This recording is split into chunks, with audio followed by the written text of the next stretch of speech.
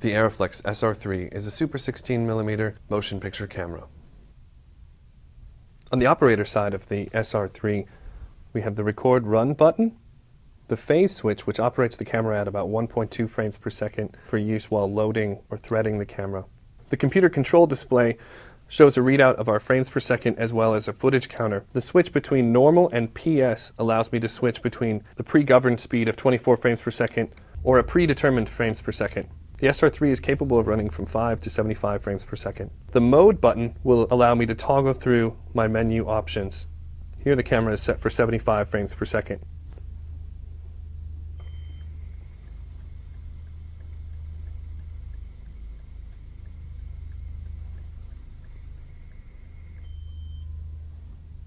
To reset the footage counter, I press the set button for 3 seconds. To change the frames per second in PS mode, I select PS mode, choose the select button, and toggle through the frame.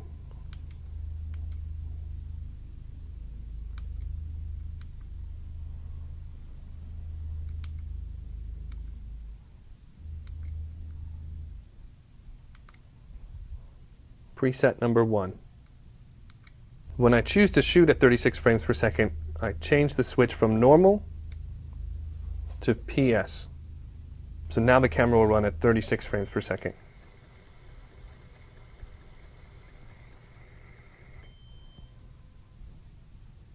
To do a magazine change, I have to open up the battery and remove my current magazine.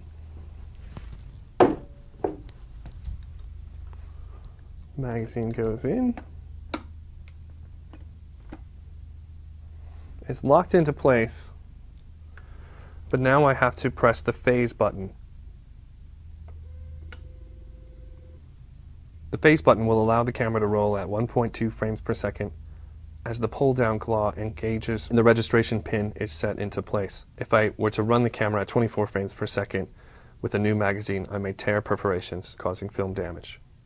The inching knob will allow me to move the shutter out of the way and rotate the film slowly by hand. Just above that is the film plane. And the space that used to occupy a built-in light meter on previous SRs now has ARRIGLOW. ARRIGLOW illuminates the frame guides in the viewfinder. This can be turned on or off with this selection, and the adjustment knob for the brightness in the viewfinder is set using this knob. You can tell that ARRIGLOW is on by the red glow seen through the lens, as well as in the viewfinder. Adjusting the diopter on the eyepiece is as easy as making this adjustment, focusing the frame lines and the ground glass to your eye. Like previous versions of the SR, the viewfinder or viewing system is fully orientable, meaning I can operate from the other side of the camera or even in a corner.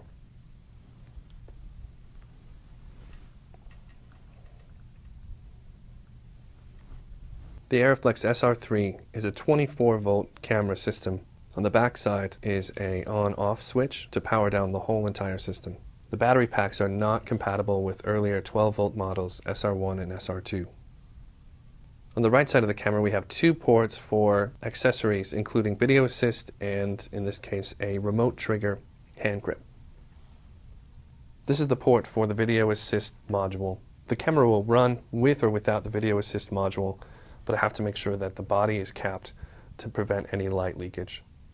To remove the magazine on the SR3, I have to move the longer handle out of the way by pressing this button, swinging it out of the way, pulling the battery module back, releasing the lock, pressing the button to disengage the lock, lift up to about a 45-degree angle, and pull away from the magazine.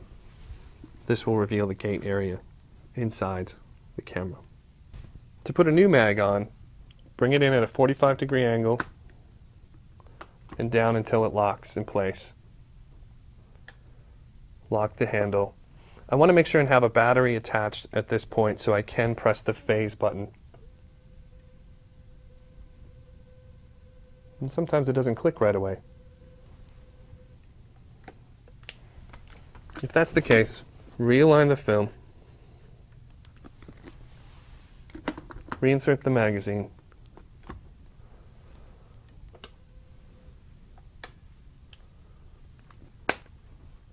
Inside the camera we have the gate area, the pull-down claw, and registration pin.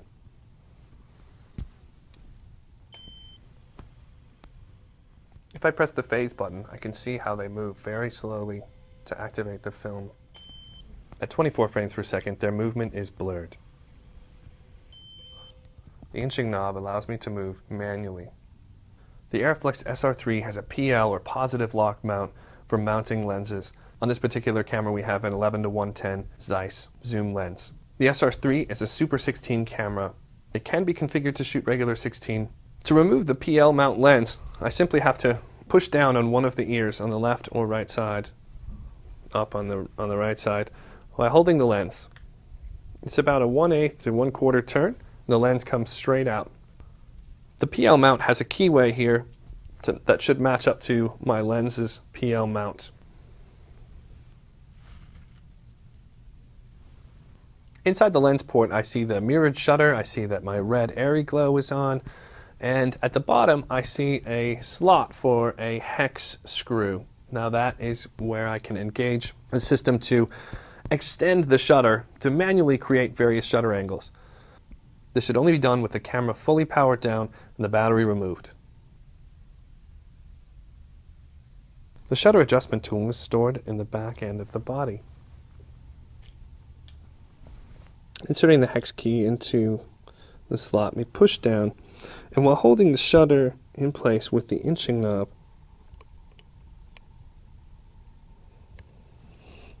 there. And now we've pulled it out to nearly a 45-degree angle. There should be markings in regular intervals.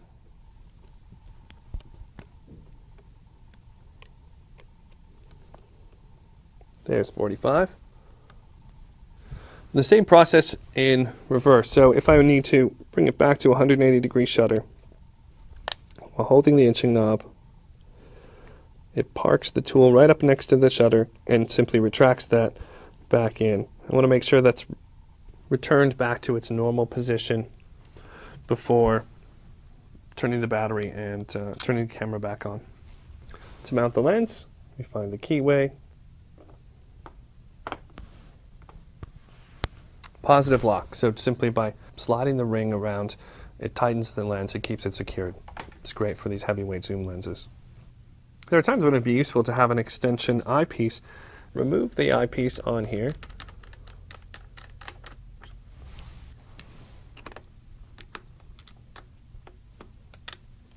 Add the extension tube, be sure to not cross thread. And the eyepiece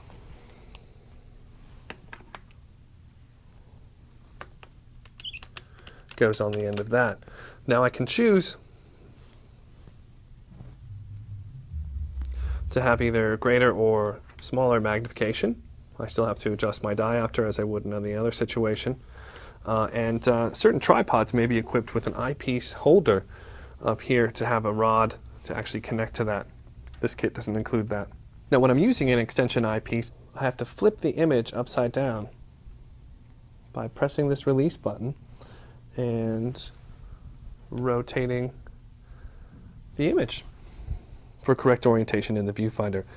Next to this I have an adjustment to the viewing system to allow that a little more friction in the adjustment of the eyepiece itself, whether I'm in extension eyepiece or regular eyepiece. The video assist module screws into this port right here, which allows it access to the viewing system without taking away any light.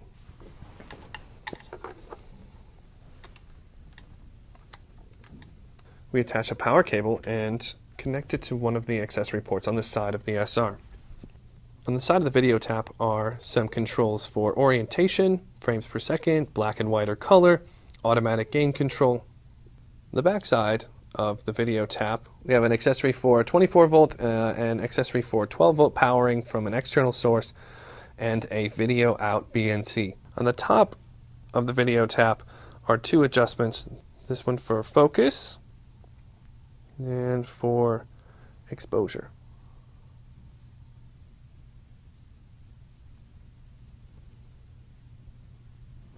The SR3 magazine loads exactly the same as an SR2 or SR1 magazine, though you should only use the SR3 magazines with the SR3 because it is Super 16, we want to ensure that the entire negative is safe from any scratching.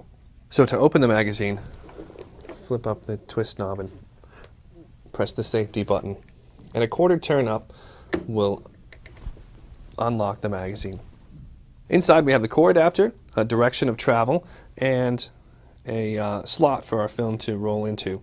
Inside the magazine is a diagram of where the sprocket hole should be in relation to the chamber. This roller wheel is actually telling me how much film is remaining in the magazine. Loading the SR magazine on the feed side has to be done in complete darkness. So when working with a full roll of film, some loaders, now this is a dummy load of course that has been flashed to light and used for loading practice before, so it's a little bit looser than it would be from the manufacturer. You can see with a full roll of film, it would be difficult to load the film into the slot with the full reel on there. It can be done, but many loaders prefer to keep the film out of the camera chamber. So keeping the wind direction, I'm going to try it this way, though I prefer the other way. The film is threaded into the throat. The sprocket holes will meet the teeth of the sprocketed roller inside the throat of the magazine, and they'll be taken up using the gear advance knob. After this, I need to place the film in the magazine. So after removing the tape from the manufacturer, I place the film firmly on the core adapter and bring in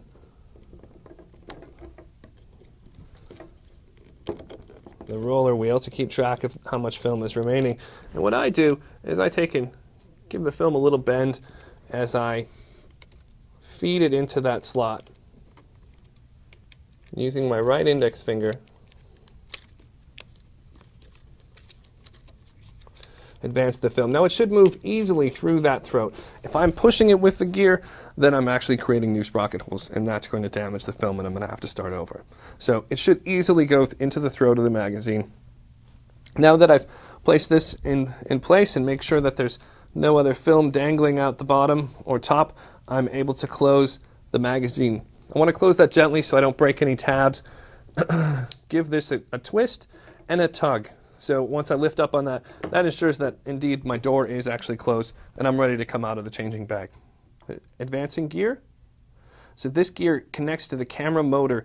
The pressure plate of the magazine is spring-loaded on this SR3. Now you can see that the film is actually advancing out of the throat of the magazine. This can be done, this part of it can be done in the daylight.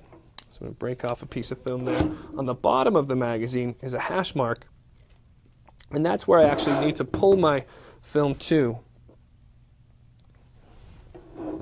So if I pull the film straight across and down and pull it to that mark without any extra slack in there, that is the length of my loop.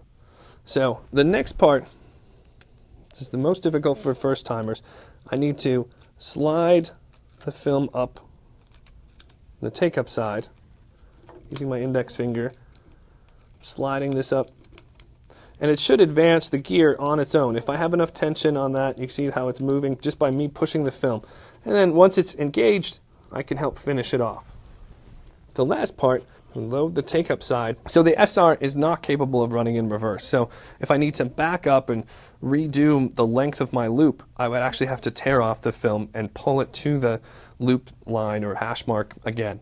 So I can't back up or rewind the film. It's not in the motor. It's not in the mechanism. So on the take-up side, again, it shows me the loop path for me to go around. These particular cameras are equipped with a collapsible core, which makes for easy loading, and then I just have to push the film in until it starts to bend a little bit. Engage the collapsible core to expand it so that it is easy to slip off that when I'm done shooting. And then I just hold this gear in place while I take up the slack. And the keeper roller there, it's going to keep that in play as the film goes around and around. I'm just going to give it a couple of rotations there. Same thing, make sure everything is clear around the door, and I'm ready to close that gently. Again, make sure that it's securely engaged. Give it a little tug, and my magazine is almost ready. Before putting it on the camera, I need to take a look here at the front and put my film into its keyway, into the slots there on the pressure plate. So now my film is ready to go. If I line up, I should have 1, 2, and it's starting to roll off, 1, 2, and starting to roll off. So this is a good looking loop ready to be loaded onto the camera. Now, if I'm not using it right away on the camera, I would put a dust cover on it. I don't have one handy here. Would put a dust cover on it and make sure it's ready to go. The last step in loading a magazine is to label the magazine. I need to know how much footage, what type of footage, when it was loaded, and what the production title is for me to know what's going on. And I don't put the actual camera roll number on until it goes on the camera. After shooting is completed, we'll put in how much footage we actually shot and remove the label from the magazine. That goes on the can that goes to the lab. So in a complete darkness, in a changing bag or changing tent, I'm going to open the magazine, and we see that we have our film exposed on the collapsible core. So now my job is to remove that as carefully as possible. First I need to move the roller out of the way so that won't tangle me up. Next I'm going to get my find the end of the film as it's come through the magazine. There we go. And I'm going to take my index finger and hold that into place. Now with my right thumb, I release the collapsible core, and I'm going to go in and scoop that film up.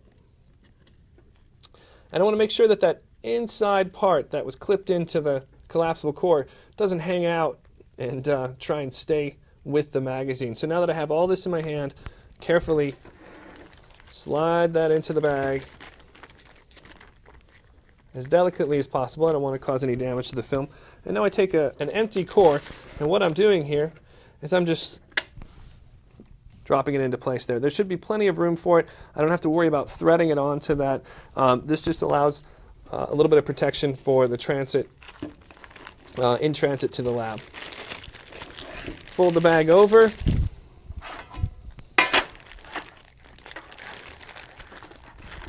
Place it in the tin.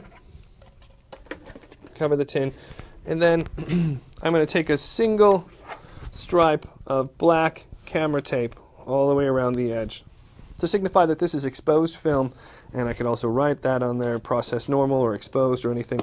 But now that's all ready to go to the lab.